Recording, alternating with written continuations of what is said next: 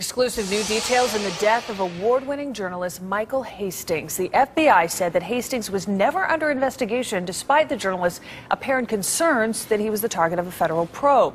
The 33-year-old was killed in a fiery one-vehicle crash early Tuesday morning in Hancock Park.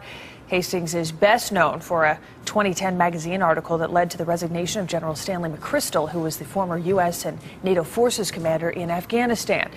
Our Carolyn Costello received an exclusive email Hastings sent just before his tragic death.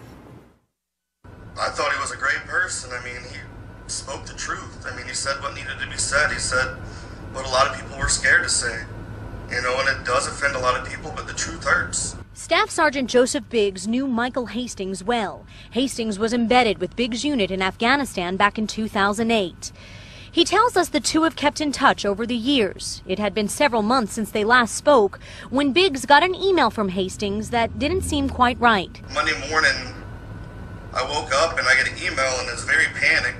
Biggs says he was blind copied on the email sent to Hastings' colleagues. It reads, "Hey, the feds are interviewing my, quote, close friends and associates. Perhaps if the authorities arrive at BuzzFeed GQ or HQ, may be wise to immediately request legal counsel before any conversations or interviews about our news gathering practices or related journalism issues. Also, I'm onto a big story and need to go off the radar for a bit." It alarmed me very much. I wrote a few things, I told a few people about it, I just said it doesn't seem like him. In a sense, I don't know, I just had this gut feeling and it just really bothered me. The email was sent just before 1 Monday afternoon. 15 hours later, Hastings was killed in this fiery crash on Highland Avenue. Strangers showed up to the scene to pay their respects. I'm hoping nobody was following him and he just lost control. Breaking news photographer Scott Lane happened to be less than a mile from the scene of the crash Tuesday morning and shot this video. Video from his car's dash camera caught what appears to be Hastings' Mercedes minutes before the crash, speeding through a red light. 34 seconds pass and no other cars pass through the intersection. There's no cars that are following him. And he flies by, 10 seconds, 20 seconds, 30 seconds goes by, no cars are following him. While conspiracy theories circulate on the internet about what might have led to this fiery crash, Staff Sergeant Biggs tells us he just hopes to learn the truth about the events leading up to his friend's death. I'm going to be willing to help and do whatever I can, though. I want to make sure that people will look into this story and make sure that they find out whatever happened. And the LAPD said today there appears to be no foul play in the crash that led to Michael Hastings' death. Carolyn Costello, KTLA 5 News.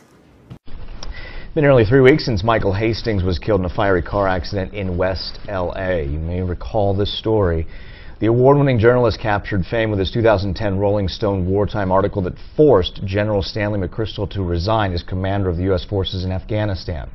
This week, Kimberly Dvorak spent the day in Los Angeles to learn more about this accident. She joins us now on set talking a little bit about what she learned. And, you know, it's not really into conspiracy theories so much, but it really is about finding out the facts about what happened here. Aren't we interested in that? Yes, absolutely. There are a number of scenarios that could have played out, and it's still too early in the investigation as nobody's been granted the police report, that details exactly what happened on scene.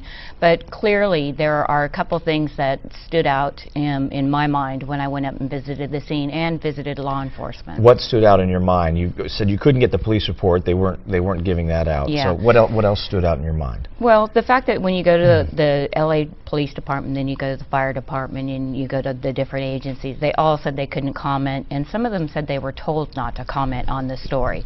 So that kind of stands out. If we look at the NSA, the government says if you have nothing to hide, don't worry. I think it kind of has a reverse role here. Now, I think we have video of the scene. If we could show the video, you can see what we're kind of give you an idea of what we're talking about. There is the actual scene. Okay, so as far as the accident goes and things that we do know, it was an extremely hot fire, and I've talked to military personnel who have said that this is an extremely hot fire, that this is not something you normally see with a car like this. This is a 2013 Mercedes-Benz, and the statement from Mercedes said that they are aware of the accident and waiting to help the LAPD, but they have not got the call from Los Angeles Police Department as of yet. So that intensity of the fire is very concerning, and also the placement of the engine and the drivetrain, as we see here. They are completely between 150 and 250 feet from the accident. However, the car was going south and the engine and drivetrain were behind it. And after I spoke with a couple of university physics professors, they said in an accident like this, the engines and whatnot would go with the forward velocity of the... So what does your gut tell you in something like this? You've been on a lot of these stories. What are you looking at, and where are you going with this? Well, I'm looking at the all possibilities. I mean, he could have been drinking and driving. That's certainly something he could have done. He was near the clubs on Sunset Boulevard, so that's a possibility. But I'm more inclined to believe that there were absolutely zero skid marks. So something else happened. Either the car malfunctioned or something was on the car that allowed that to trigger and blow up. Mercedes says their cars just don't blow up. They take great care for them not to do so. You said something also very interesting, that cars can be remotely controlled. Is that you'd mentioned something to that effect? Absolutely, and that came out of the University of San Diego here. They did a report in 2010, which they took like a basic car, like a Nissan Sentra, and using an iPad, like we all have here on the desk, they were able to hack into the car system and operate the accelerator, the brakes, windshield wipers, lights, steering. So there are so many factors in play here. There's a lot more investigation that needs to be taken here, and I will continue to follow it. Obviously, if there's any kind of foul play involved, we want to make sure we get that out to the public, although the LAPD has already ruled foul play out of this, which means that we should have access to these police reports in a timely manner.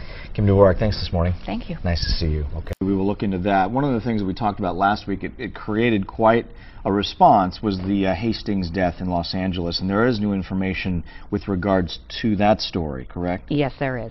What have you learned? And I know you talked to some family members, did you not? I spoke with some very close friends of the family. Okay. I think the most concerning thing that I heard, and again, I just want to say I have not confirmed this with Michael Hastings' wife, but a close family friend did confirm that Michael's body was sent home in an urn, meaning he was cremated. And it wasn't the request of the family that went forward and asked for something like that. In fact, the family wanted Michael's body to go home. And for a coroner to go out and do an autopsy and then send a body home in an urn is shocking for a couple of reasons. If there was any evidence in his body at the time of death, drugs, anything, that's gone. That evidence is now all gone. And so... And by the way, Mr. Hastings hadn't had a drink in about 5 years. 5 years. Okay. So according to him. According to his family according members. To his family. 5 years. It had been 5 years. He'd given up drinking and he partaked in a little bit of a drug. This is the journalist that was killed in a crash in Los Angeles. He had come out with the article in Rolling Stone magazine about Stanley McChrystal in 2010, and he was working on another big story, we believe, about General Petraeus. Possibly NSA, CIA. We're not for certain. Now the folks that I'm talking to have said that he spoke with an attorney, and the attorney that he spoke with has all of the information on the story he was working on, and he did not even want to tell his wife about this because he said he wanted to protect her from knowing anything, so if anything were to happen to him, nothing could happen to her. Is the family considering any action with regards to the body being cremated?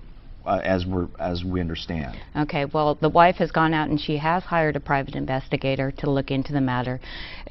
What I hear from the parents, they kind of just want to grieve the death of their son and they want to move on from it. And they, as of right now, haven't reached out to say they're going to go after any kind of legal court cases, anything like that. The wife is understandably upset over the situation, and things could change, and they are changing. I'm getting new leads every day. A tremendous amount of support from people out there wanting to look into this story, questioning why a lot of members of the media aren't touching this. But along with that also comes folks who like to have negative things, and threats are made, and we have to be cognizant. You were threatened this week, right? Yes. So, and it goes with high-profile stories of this nature, but it's just concerning that, here's a member of the media, all of it, we make our living doing this. That's a chilling effect if that turns out to be true. Okay, Kim Dvorak, thank you very much this week, and we will see you next Sunday. Yep, okay. Thank you. All right, enjoy your... We are anonymous. We are legion. We do not forgive. We do not forget. Expect us.